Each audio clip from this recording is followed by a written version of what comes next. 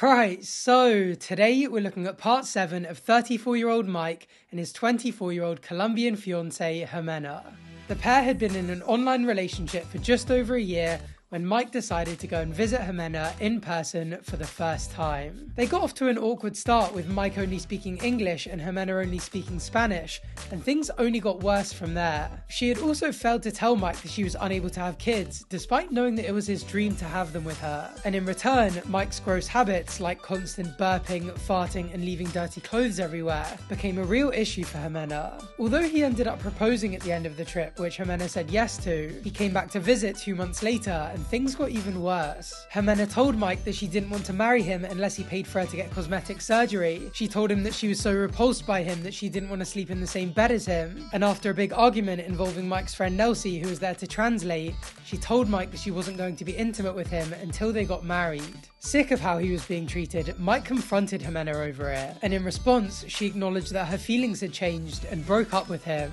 That night, he turned up at her apartment, threatening to take back everything he had paid for, and after barging in, saying that he wouldn't leave because he was the one paying the rent, the pair had a massive argument that ended in tears for the both of them. As a result of his strange behaviour, Ximena refused to let Mike stay over on his final night in Colombia. And at the end of the goodbye phone call that Mike made from his hotel room, Ximena told him that she never wanted to see him ever again. Now it's finally time for the season finale tell-all episode. It's been 6 months since Mike left Colombia for the second time, and a lot has changed. So now the host, Sean Robinson, wants to find out where exactly the pair stand in terms of their relationship. We were able to work it out, and today we're back together. Wow. Yeah. Thank you. Way to go, Mike. Okay. Yeah, so they did get back together after the last episode. Apparently Mike going full incel wasn't enough for Ximena to be done with him. We'll get into why shortly after though, because this part was just the sort of introductory whip around to see where everyone was at, before going deeper into their relationships one at a time. With all the other cast members having seen the season's episodes, however, they didn't wait for it to be Mike and Ximena's turn before voicing their concerns about the relationship. I feel what you're doing because we all are love blind at some point. But dude, I can tell you, with Ximena, everything was about her and not you. Yeah. Okay, my issue is her disgust, basically, on some of the things, and I was just like, dude, you're gonna live with this man. He's gonna toot. He's gonna burp. Yeah, you're gonna have she to does get it used too. to it. Yeah. I think they have a valid point, and we've definitely discussed the fact that there were more issues bubbling up under the surface for Ximena, which probably made her react in a slightly more critical way of his obvious flaws. But again, let's not pretend that doing things like farting on top of your partner and not apologising, burping at the dinner table whilst other family members are present and not apologising, and leaving dirty clothes all over the house is normal behaviour just days into meeting someone in person for the first time. Like, basic bodily functions can be excused, but criticism for a lack of manners and dirty habits is more than valid. Make sure that you're being treated right, Yes. because you're That's a good all man. I care about. You're supporting somebody for a whole year, and then you say you're not in love with them. Why am I sending you money? Let me tell you, there's tons of women in San Diego that ask me about you. You just call me. I think I'm definitely gonna have to defend Ximena today.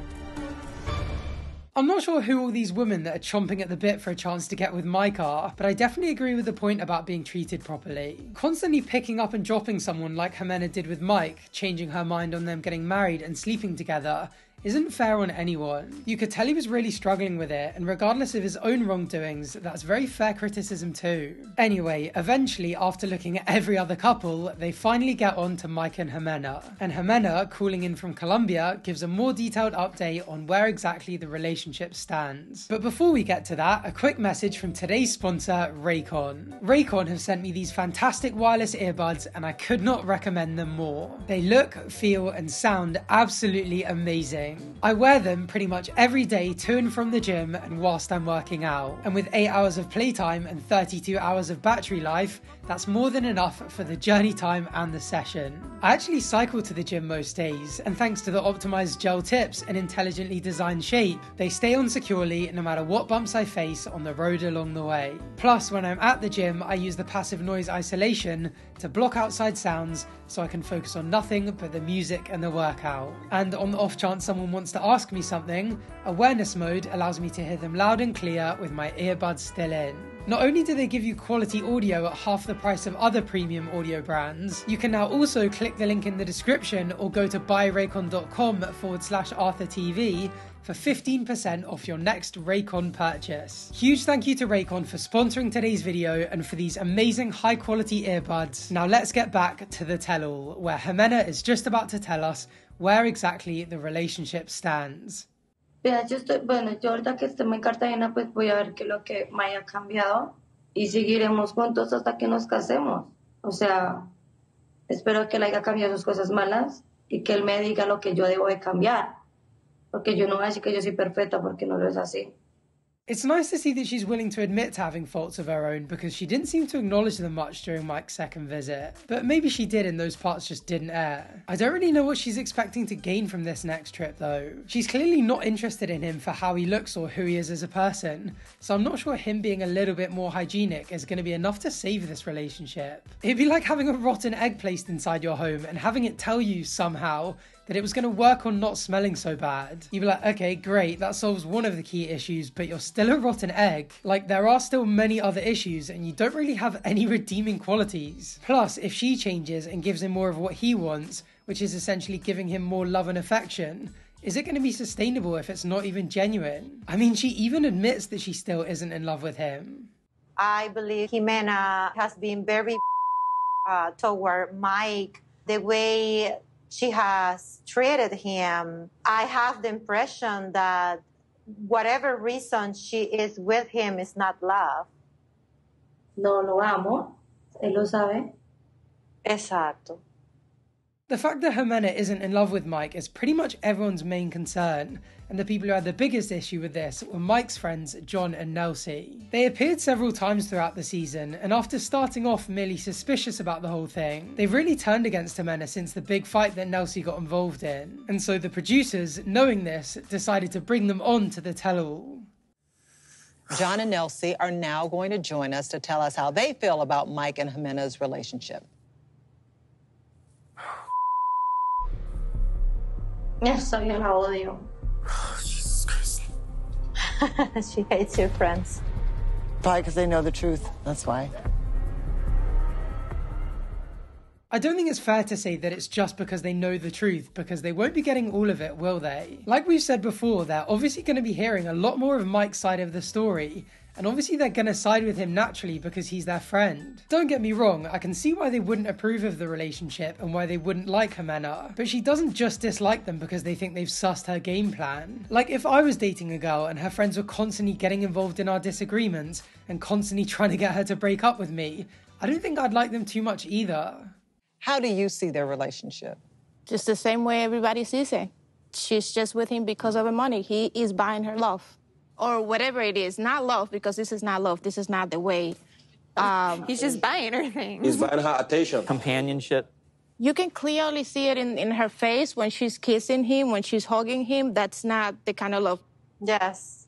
To be fair, none of that's really in dispute. Even Ximena is saying that that's the case. She just said herself that she isn't in love with Mike anymore. And Mike made it very clear in the last episode that he's aware of the fact that all he has to offer this relationship is financial benefits and the green card. That being said though, is anyone going to mention the fact that Mike might not really be in love with Ximena? I mean, he might feel very strongly about having a girlfriend and no longer being a lonely 34-year-old virgin, but has he actually got feelings for her based on who she is? A fair amount of the criticism being put forward here is valid, but it's very one-sided, isn't it? It's pretty much all being directed at Ximena, and Mike isn't even being held to the same standard. It seems to be a bit of a running theme in these tell-alls, doesn't it? There always seems to be one person that gets almost all of the flack, and their partner, who's often just as bad, if not worse, gets off scot-free. Even Sean as the host is guilty of it, and this time she jumps in to ask Ximena straight up if she's just in it for the money.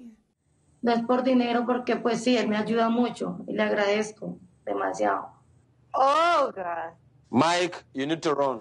You went around your apartment and showed everything he bought for you. And then that last night, you couldn't even let him stay in the apartment that he pays for you? Damn. Mike, I'm sorry. I'm sorry. You deserve so much better than that. Yeah, her saying that he helps her out in response to being asked if she's with him for the money doesn't really help her cause, does it? I think she needed to say something a little bit less transactional about why she's with him, because that pretty much backs up what everyone else is saying. That being said, again, the whole thing about Mike deserving better is so one-sided. I mean, I would understand the whole letting him stay over thing if they had an amicable breakup, but he barged into her apartment mid-argument, refused to leave, stormed upstairs, called her stupid, and then sat himself on the kid's bed saying that he was going to stay the night no matter what. Especially with her history of dating aggressive criminals, that kind of behaviour would be terrifying. I wouldn't want him to stay either, and Ximena deserved better than that herself. But it seemed like there was no one there to argue her side and criticise Mike, so the scrutiny on her just got worse and worse as the tell-all went on. Ximena, you can't even tolerate his farts. Años viviendo juntos, llevamos una semana, 2 semanas. Sí, una semana, 2 semanas tratando de vivir juntos y un año chapeándolo, un año cogiéndole todo su dinero. Sí, puede ser así como tú lo quieras decir. Exactly. Isn't that crazy? Oh my God. Oh no, she just admitted it. Wow. Oh, wow.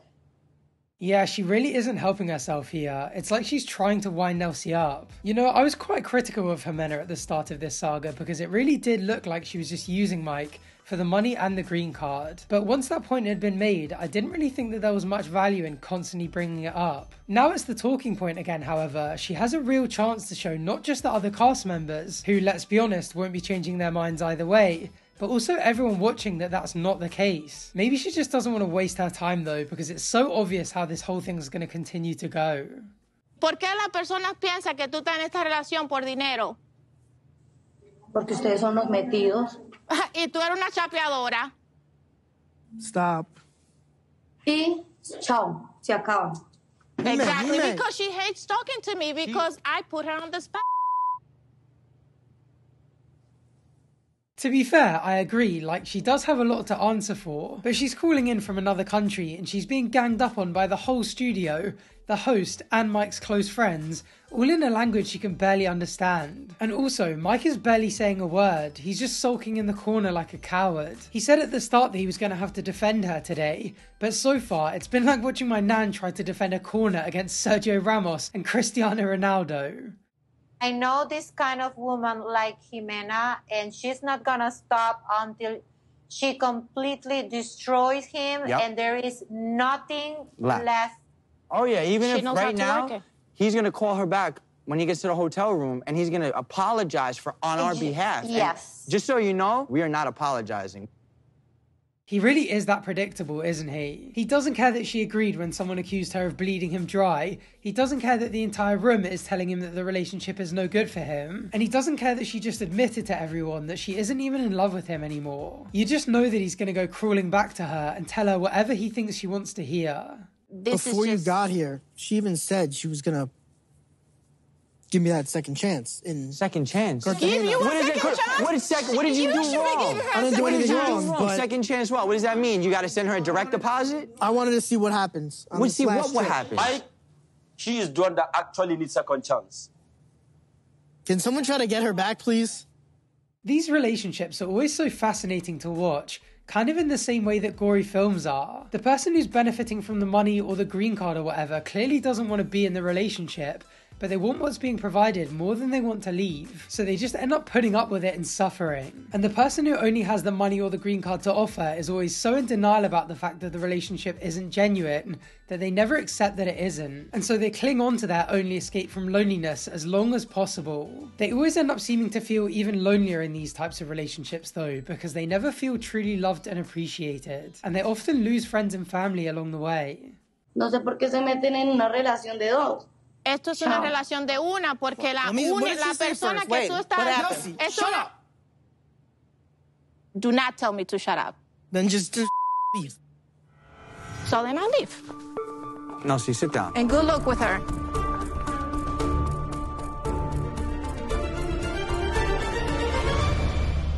Mike is actually a weirdo. It's so classic, isn't it? The awkward nerdy guy who never had a girlfriend isn't the nice guy he tried to make himself out to be. These incel types always have a lot of deep-rooted misogyny as well, don't they? To be fair, it's a small sample to draw from, but the only two people he's spoken to like this, or been actively threatening towards have been women. You've got to wonder if spending the last decade with only men in the house and consuming objectifying content by himself in his room have given him a really warped view of women and how they should be treated. Or maybe he's just an angry, controlling person regardless of who he's talking to.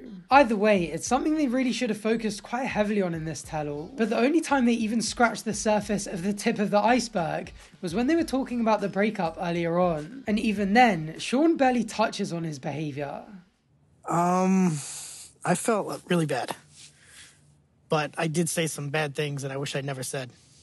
And I meant to say I'm stupid. I didn't mean to call her stupid. Yeah, that really set her off. Yeah. You guys had a terrible breakup. I mean, is that all you're going to say? Everyone's going to grill Ximena for the entire day, and they're even going to bring Mike's friends in to team up against her. But all they're going to say in relation to his terrifying and degenerate behaviour is the one time he called her stupid, it really set her off. And they let him get away with a clear lie as well. Ximena said in Spanish, "This is stupid," and Mike clearly misunderstood her and called her stupid. He even tried to justify it to Ximena's sister by saying she called me stupid first, and he facepalmed when he realised what she had actually said. But what, they didn't want to scrutinise his claims? They couldn't pull that clip up and be like, well, you didn't mean to call yourself stupid, did you? Otherwise you would have agreed with what you originally thought Ximena said. It's like they didn't even care about balancing the criticism. They just continued to grill Ximena on what she was doing to Mike. Would you want a woman to do what you're doing to Mike? To your two sons? Would you want that? No, nunca.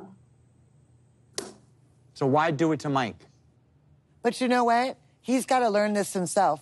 I wish they didn't keep interrupting Ximena and actually let her finish. I mean, I'm guessing the answer was pretty obvious, but I'd love to hear from her why she wouldn't let someone do this to her sons. Like, she must know that it's not fair on Mike, so why is she happy to do it to him? Maybe the moral issues of what she's doing aren't bad enough to not make it worth putting food on the table for her family. But still, if she feels like she's taking advantage of him, you'd think she'd be more willing to make concessions. The main thing I really want is to really put in the effort to learn English. I'll help you. Lo he intentado, pero me parece difícil. Yo ayudo.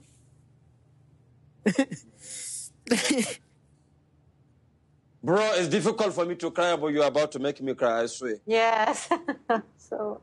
It's kind of crazy how with all of the relationship issues that we've witnessed that have been caused by her over the season, the one thing he would want to change would be the fact that she doesn't speak English. I mean, it's definitely important for them to be able to communicate better, but what about her changing and treating him better? What about her being honest about whatever's on her mind, rather than bottling it up, like she did with her fears that she was getting married too young? What about not using sex or marriage as leverage to get him to pay for things? Or what about not pressuring him at all into paying for luxuries that he doesn't feel comfortable paying for?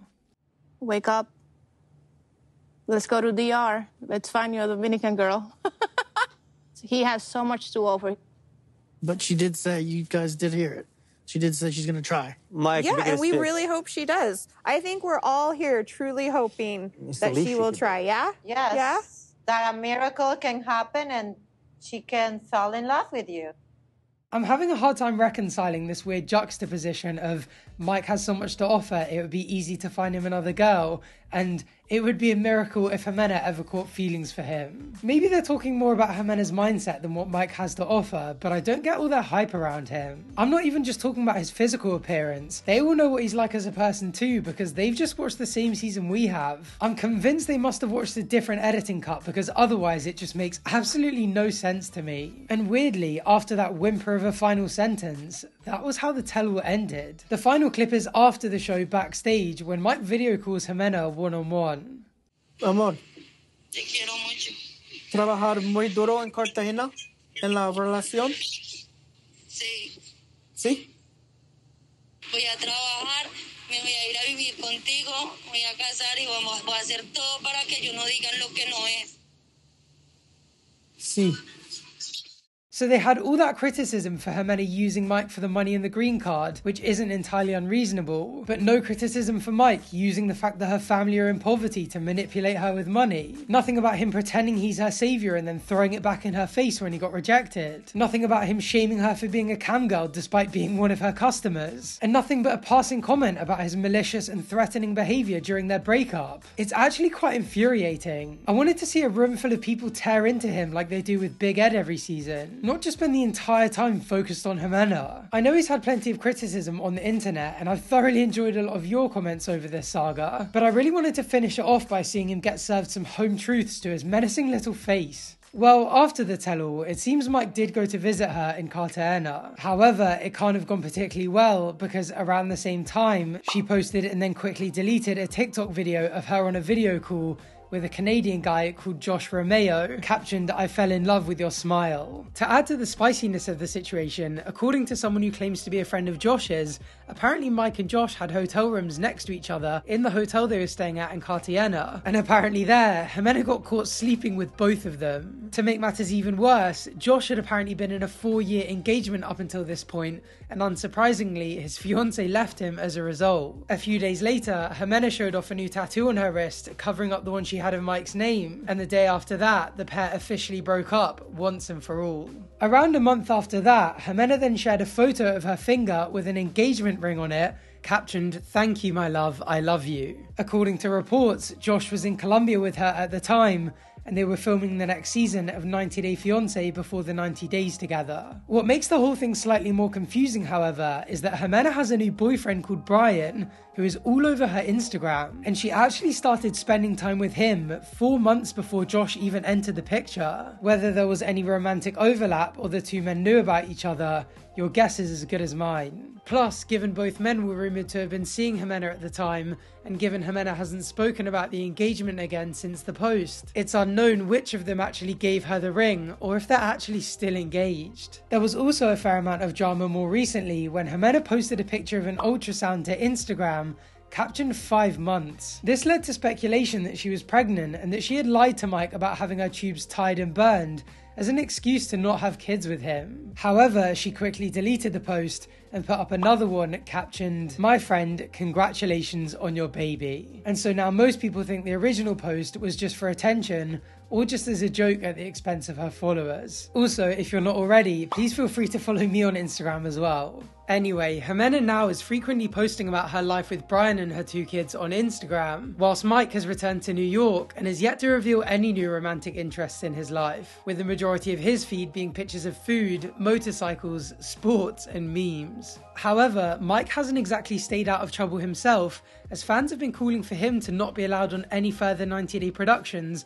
due to a controversial Instagram post that resurfaced from his old account. But so far, the show have yet to release a statement about it. Although their story seems over now, if rumours are to be believed, they're both going to be on the next season of 90 Day Fiancé before the 90 days together. So if you want to keep up with the next stage of this saga when it's out, along with a whole load of other 90 Day Fiancé videos and more, please feel free to subscribe down below so you can catch those videos as soon as they're out. Thank you for watching, and hopefully I'll see you on the next one.